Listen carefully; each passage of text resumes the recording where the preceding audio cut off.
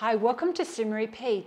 My name's Sue and today I'm going to share what to do with discarded starter. I'm going to share my spelt crumpets with my sourdough starter. So if you'd like to see how to make it, come with me and let's see. So it's best to use a non-stick pan. So I've got my non-stick pan heating up here. In this jug I've got my 250 grams of spelt sourdough starter, and into that I'm going to add 1 tablespoon of white sugar, 1/4 teaspoon of salt. Just give that a little bit of a mix around. Next we're going to add 1/2 teaspoon of baking soda, or bicarb soda as it's called in the UK and Australia. And to make it all go bubbly, or even more bubbly, I'm adding a tablespoon of white vinegar. Just give it a stir. We should have quite a thick batter, but you might think, oh Sue, look, my batter's a bit thick, and I think mine's a bit thick today. So I'm going to add 2 tablespoons of just water. This is just room temperature. Because we want it to be more like a pancake batter, or a thick pancake batter. Depends on how much water you've used to feed your starter. I think maybe we could even go a little bit more water. So I've gone up to 4 tablespoons. And I'm going to make 4 crumpets today. You can double the recipe if you like. I have been trying to experiment because I thought people would say to me, can I do it without a starter? So I've been experimenting just with spelt flour and without the sourdough starter, and they're not as good. So I need to keep testing that, but this one is amazing.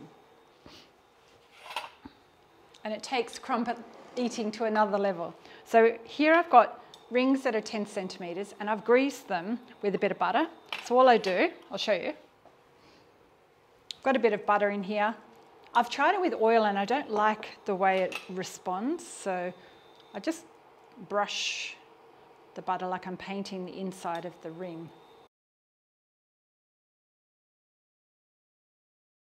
So then I put the ring on the pan here, and then I scoop out about, I'm just going to measure it with, whoops, I'm going to take that out, with 1/3 cup. And I'll zoom you in after the first one to show you. Whoops, I'll just put it on the side. Then that'll take about 5 minutes to cook on the one side. So I'm going to zoom you in now. I've got my induction hob here on level 2. If you're doing it on an induction stovetop, I usually do it on a level 5. We don't want to burn the bottom. We want to get it nice and crunchy. So it takes a little bit of time. So we've got the bubbles appearing, and grab a pair of tongs on standby. And I've got a little plastic knife. So I need to like move the knife around the ring to release the ring. So we have about 40 seconds to go, and this is almost cooked on the top, which is perfect. So I'll start trying to release some of this outside edge.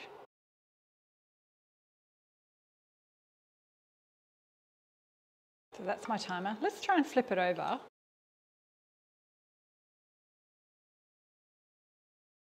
Golden brown, exactly what I wanted to show you. Let's try and release this ring. So I've buttered it nicely. And the next side only needs about a minute or so.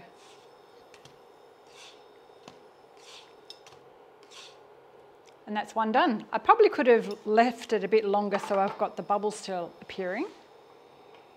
Let's pour another one. Whoops, I need the ring on there first, Sue. Pop the ring on.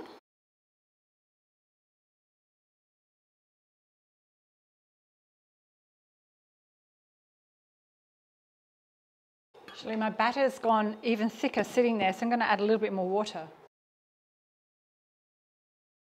I'll set my timer for 5 minutes.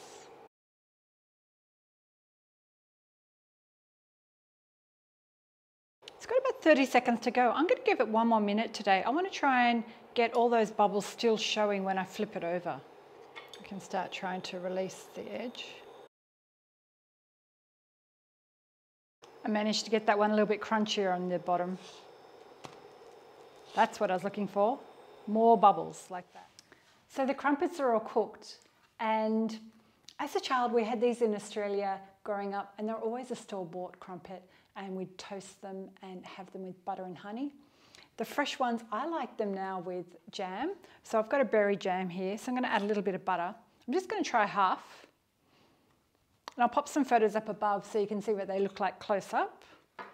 Now these have cooled down because I've been doing photographs and things like that. So they're actually perfect when they're just out of the pan, but they'll still taste pretty good. So just add a little bit of butter to the top and some of this berry jam. I haven't had lunch, so I'm actually really hungry. So look at that spongy goodness.